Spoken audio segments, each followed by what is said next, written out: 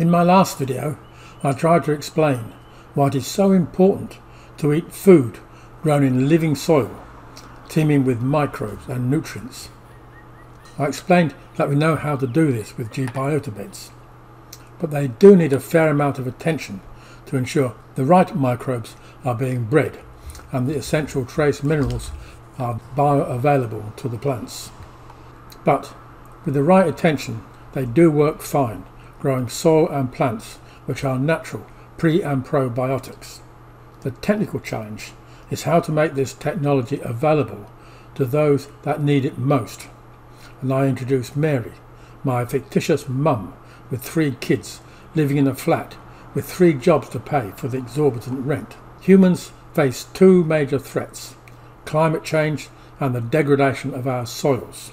By recycling food waste, we are cutting down on greenhouse emissions and regenerating soil.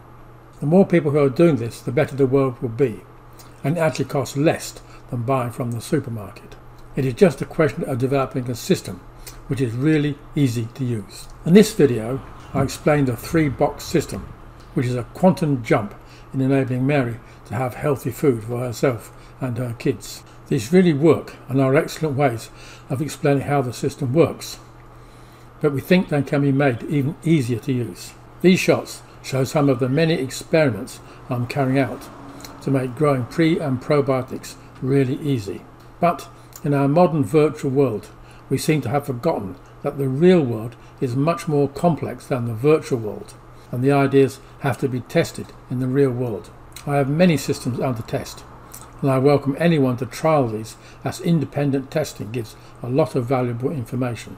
The aim is to make the system as easy to use as possible, so my fictitious Mary can use it. What may seem easy to me may not seem easy to someone else. Many years ago I wrote some software which actually involves some pretty heavy mathematics, solving coupled nonlinear partial differential equations. The company I formed grew to become the leading exporter of technical software from Australia, a multi-million multinational company. But it was not because we were particularly clever. It was because we understood that software had to be easy to use for the non-specialist. We had a joke about being author-friendly, meaning only the writer knew how to use the software. So I welcome other people with an interest in reversing the health epidemic from poor quality food to trial the system and give some feedback on how easy it is to use and how it could be improved. But for now, I'll just describe the 3-box system, which I know works and is the basis for all the various options I'm evaluating as part of my experiments to make it easy to use. As you can guess, the 3-box system has 3 boxes which stack. The middle box is the breeding box and is filled with organic waste, typically food waste, but any organic waste will do.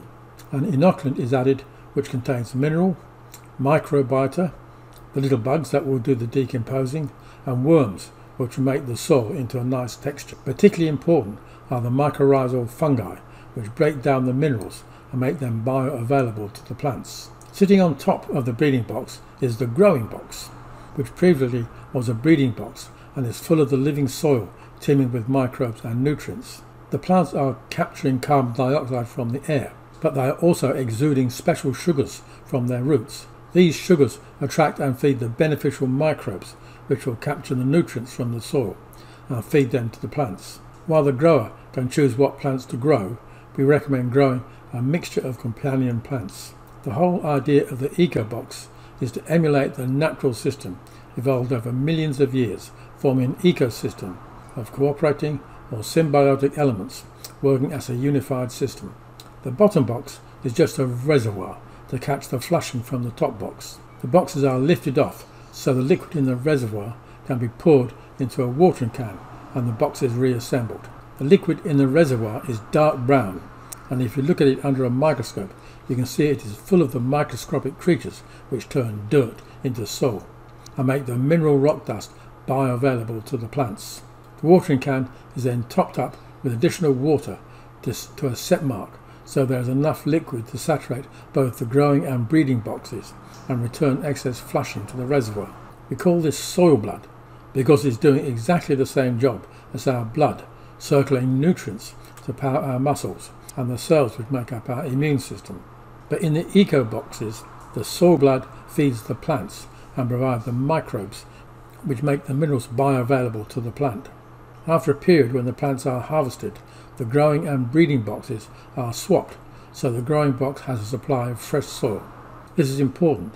Many people growing plants in pots will have a great success at first, but over time the soil becomes tired from a lack of living microbes and they are no longer productive. By learning from the way natural ecosystems have worked over millions of years, we have a totally sustainable food production system, and with 8 billion people on the planet, we really need that. These basic principles apply to all eco boxes. To make the system as easy to use as possible, I'm trialing some different variations, which I will talk about in my next video.